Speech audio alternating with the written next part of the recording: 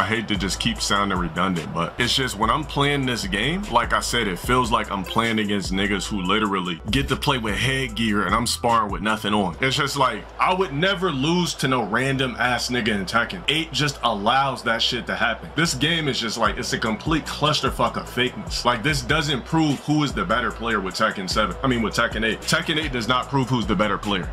Because you got all these tools to go plus. Then I pop this shit, then I'm plus after that. Then I gotta deal with more pressure. Not even really pressure, just niggas randoming you out. It's not even the fact that these people are good. It's just this heat shit ruins the whole dynamic of the game.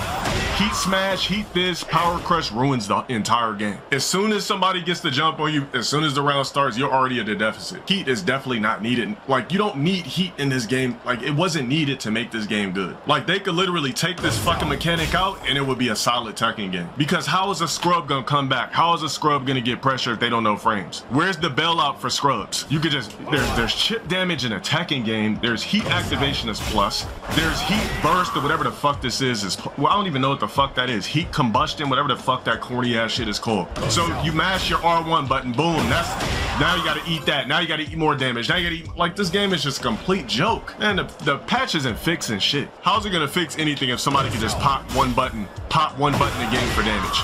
Get plus frame pressure right after it. This shit is way worse than V-Trigger. Way worse. You gotta blame Capcom, because after Capcom came out with V-Trigger, that literally destroyed the whole dynamic of fighting games. After that, every fucking fighting game started coming back with some corny ass fucking mechanic or remedial tool to help a dumb fuck who is never good in another game, who's not even good at the current game, but can abuse the scrub mechanic to come back. All you gotta do to fix this game, right? Make it to where heat is, basically you gotta be damn near death to get heat activation.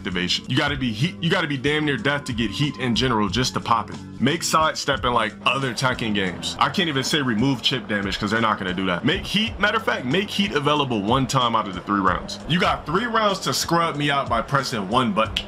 Exactly, thank you, bro.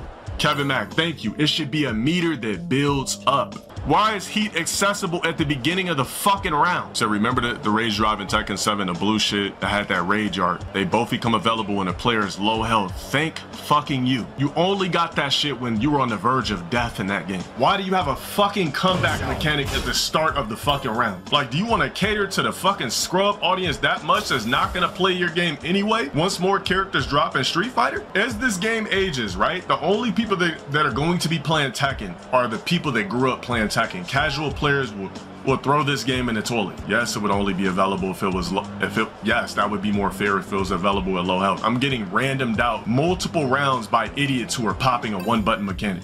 And most of these attack come from a mile away. I can't sidestep them because I'm being tracked.